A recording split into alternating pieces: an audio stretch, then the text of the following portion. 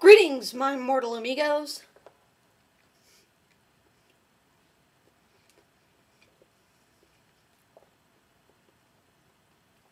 Cookie cake. It's delicious.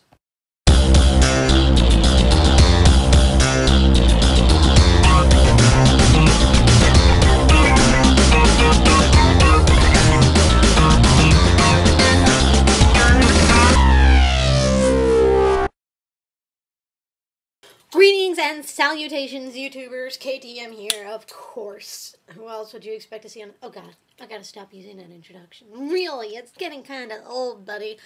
Anyway, I've got a little bit to talk about today.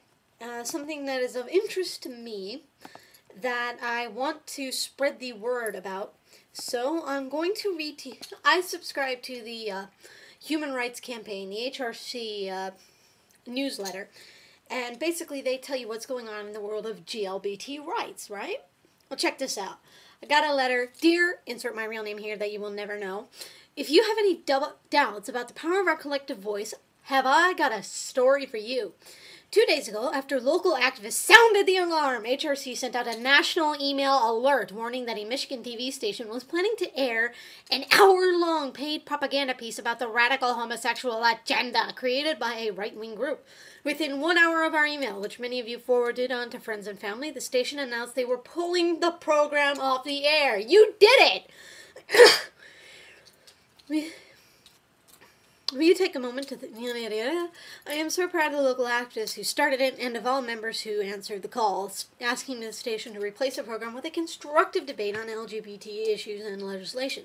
The station deserves our thanks for making this balanced decision. But make no mistake, this is not a one-shot deal.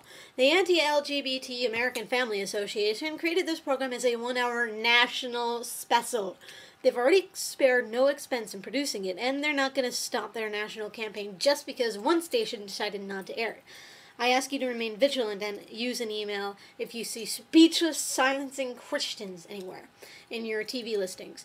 And it's a sign of things to come. We'll surely see more attacks like this, and as we make our progress on hate crime legislation, the Employment Non-Discrimination Act, and same-sex marriage. So stay tuned. I may call on you again if we find out the stations in other cities are planning to run this hour of lies.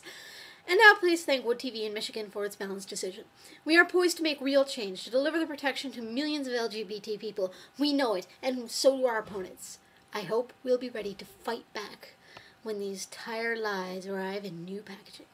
Warmly, Joe Salmonesi, I can't say that name, President. P.S. Because Wood TV's announcement came out so soon after the alert launch, we stopped the email before everyone on the list had received it. In case you didn't see it, you can view it here. Pretty self-explanatory. Basically, there was a very hateful piece of religious right propaganda, the trailer to which alone made me start oozing liquid hate from every orifice of my body, and I do mean everyone, including the pores on my face and feet. Anyway, so other than, it was one of the most hateful things I have ever seen.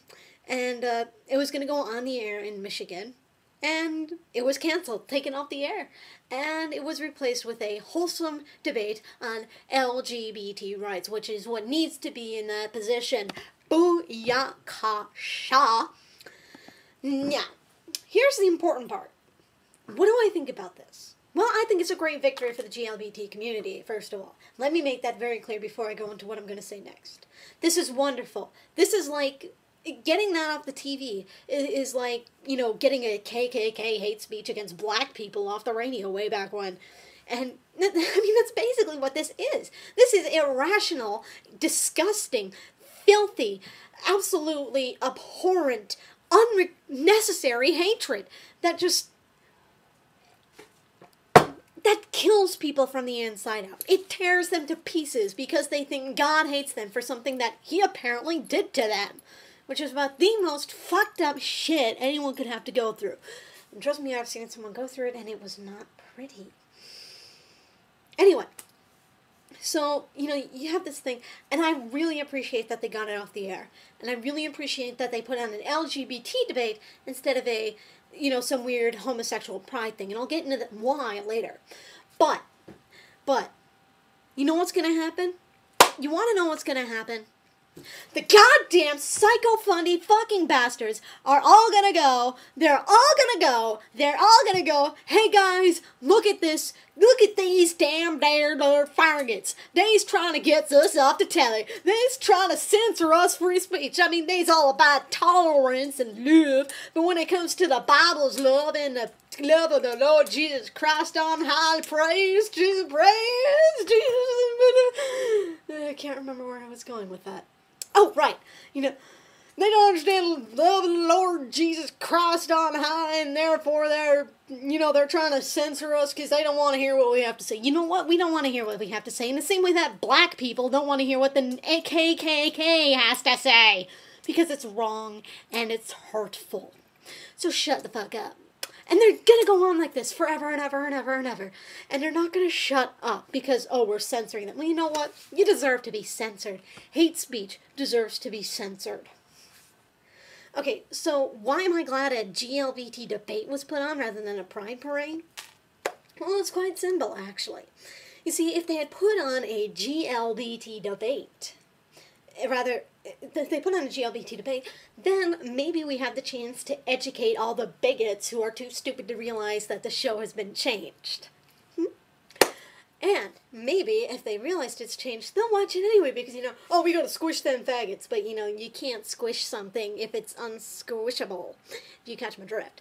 Anyway, when it comes down to it, it would be a bad idea to put on a pride parade type thingamajig anyway. You want to know why? Because it's proving their point, in a way. More accurately, you're alienating them. You're saying to everyone else, hey, fuck you, fuck your opinions, we're the only one that matters.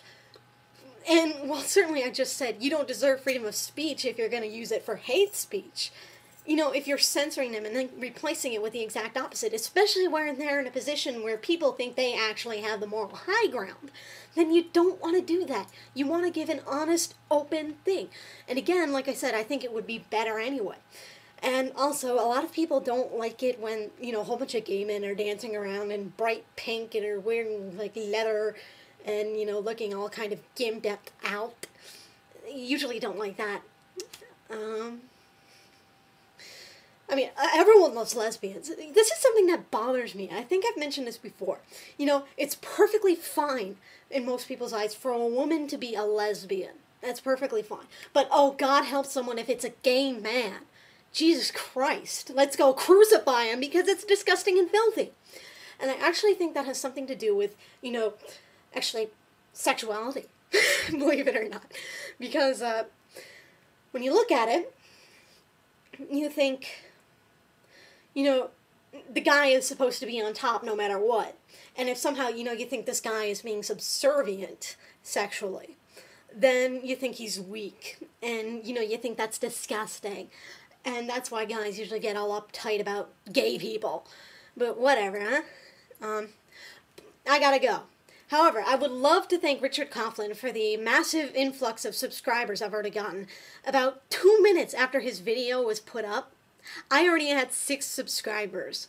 Hopefully this won't be enough that the entire world here will know about me, because I'm trying to keep this low profile. Kind of. Peace, love, and the inevitable flowers. Ciao.